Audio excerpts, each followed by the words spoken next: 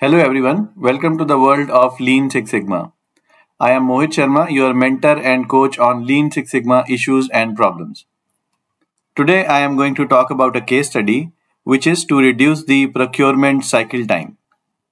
In a multinational electronics major company, there used to be a procurement delay. This used to impact the production line and overall impact the revenue of the business.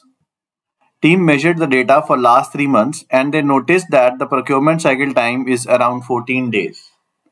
This was high for the business. So management decided to create a Six Sigma team led by a black belt to reduce this time. Team created a project charter. They had the goal statement to reduce the procurement cycle time from 14 days to 7 days by December 2022. In scope of the project was direct procurement and indirect procurement was out of scope. Milestones of the project define phase started on 1st of June and they wanted to finish this project by 15th of December. In team charter, the sponsor was MD Procurement, chairman was Vice President Procurement, mentor is the master black belt for this project, and the process owner is the procurement manager, and there were team members as well. The next thing that the team did was to define the high-level process map. Procurement cycle includes requisition is being raised by the requester, then the vendor is identified, the order is placed, the product is received, and the payment is made. So this is the very high-level procurement cycle. Then the team defined the army chart and communication plan. The next thing the team did was to identify the potential causes to the high cycle time. And some of the potential causes were vendors, whether they were listed vendors for the organization or unlisted vendors. What is the location of the vendor? The technology which was used to place these orders is old technology.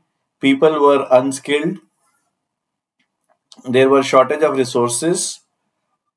The long waiting time between the processes was one of the reasons for high cycle time. It is a manual process. There were old legacy procedures which were there. The manual and lengthy procedures were followed to place the order and receive the products. Then the next thing the team did was to create a data collection plan. The data was collected on procurement time. It was a continuous data which is the project Y. The next axis on which the data was created was item category, local versus other state where the product was coming from, listed versus unlisted vendors. After the data collection, team used hypothesis testing to identify which of these potential axes are contributing to procurement cycle time. In column C1, we have procurement cycle time. In column C2, we have item category, whether the product which was purchased is less than 5K or greater than 5K, whether it is a locally procured product or we have to go to the other states to procure it is in column C3, and in column C4 listed versus unlisted vendor data is there. So the first step is to check whether the project Y is normally distributed or non-normally distributed. For that, stat, basic statistics and graphical summary. Under variables, enter procurement time and click OK. P-value of 0.030 indicates that it is a non-normal data. The next thing that the team had to do was to see whether the data has any special causes. For that, the chart that is being used is called run chart. Stat, quality tools and run chart. Single column, enter procurement time. In subgroup size, enter 1 and click OK. P-value of clusters, mixtures, trends and oscillations are greater than 0.05, which indicate that the data is stable. It means there are no special causes in the data, and hence further analysis can be performed. Now procurement time is a non-normal data and the X, which is item category, is a discrete X. So in this case, Moore's median test will be used. And the path for that is stat, non-parametric test and Moore's median test. Under response, we will enter procurement time. And under factor, I will enter item category. And we will click OK. P-value of this test is greater than 0.05, which indicates that this is not a significant X. It means item category is not impacting procurement time. Moving on to the next test, which will again be Moore's median test. Procurement time will be tested against local.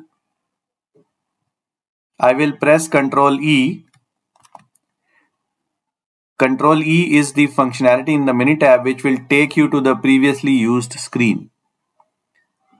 So under response, I will have procurement time, and under factor, I will check column C3, which is local. Click OK. P-value of this test is less than 0.05, which indicates that it is a contributing X. Which means when we procure the products locally, they are having lesser cycle time. If we look at this data, the yes column which says that if the product is procured locally, it will take 10 days. But if it has to be procured from other cities, it will take approximately 20.3 days. So which indicated that local is a contributing X. Next X that we are going to test is listed versus unlisted vendor. Under response, we will have procurement time again, and under factor, we will have listed versus unlisted. And click OK. P-value of this test is again 0. It indicates that listed versus unlisted vendor is a contributing factor to procurement time. So if we see this, listed vendors, whenever we ordered product from listed vendors, it used to take 10.6 days, and whenever we ordered products from unlisted vendors, it used to take 19.3 days. So the team decided to create an improvement plan based on all these identified X's.